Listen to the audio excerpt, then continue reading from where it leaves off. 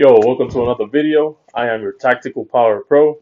If it's your first time checking my channel, welcome.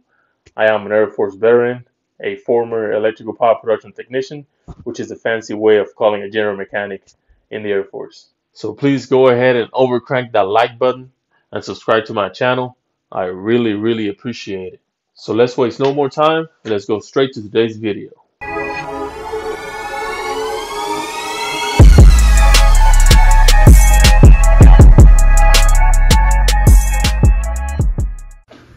Here we have the PRAMAC GSW10.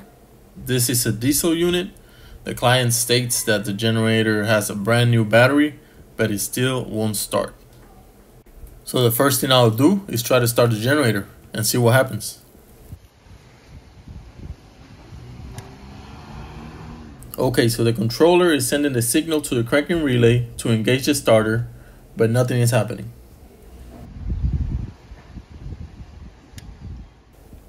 So the controller keeps sending the signal for the generator to start, but nothing is happening.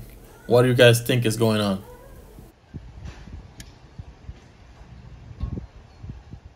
This controller is set up to throw on an alarm after its forward attempt of starting the generator, so it should throw an alarm fault pretty soon.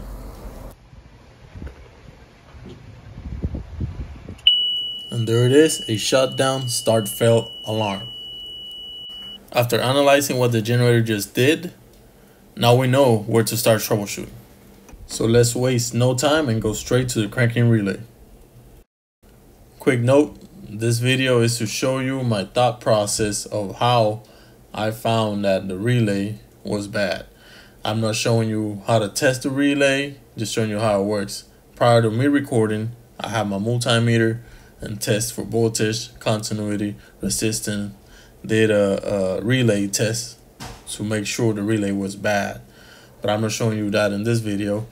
So I just want you to make sure that you need your multimeter to properly test the relay, make sure it's bad. Now that we got that out of the way, let's focus on why is the generator not starting. Let's talk about the cranking relay. What is a relay? A relay is an electrically operated switch. And what does the cranking relay controls? You guessed it, the cranking circuit. When using the multimeter, I tested for battery voltage at pin 30 and 86. So if everything is working properly, once the controller sends the signal to pin 85 to complete its ground, this will complete the circuit, energizing the coil, making the relay close the contact from pin 30 to 87, letting voltage go through the relay, come out pin 87, and reach your starter solenoid, which will engage your starter, making the generator start and run. So what is happening? Why is not the generator starting? Why is not the starter engaging?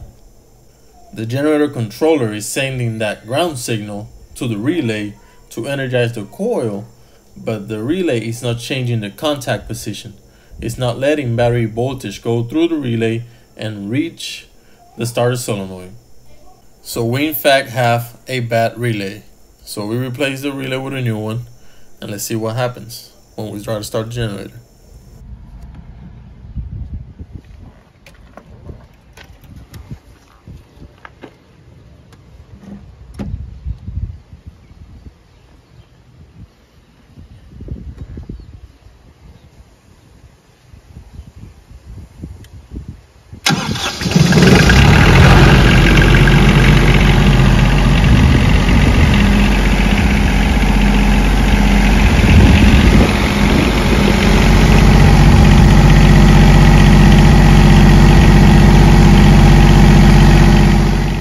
Go, the generator cranked, started, and it's running. I hope this video is helpful.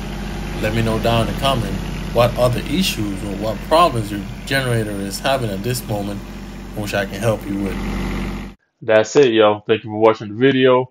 Don't forget to overcrank that like button and subscribe to my channel. And always remember that knowledge is current times voltage.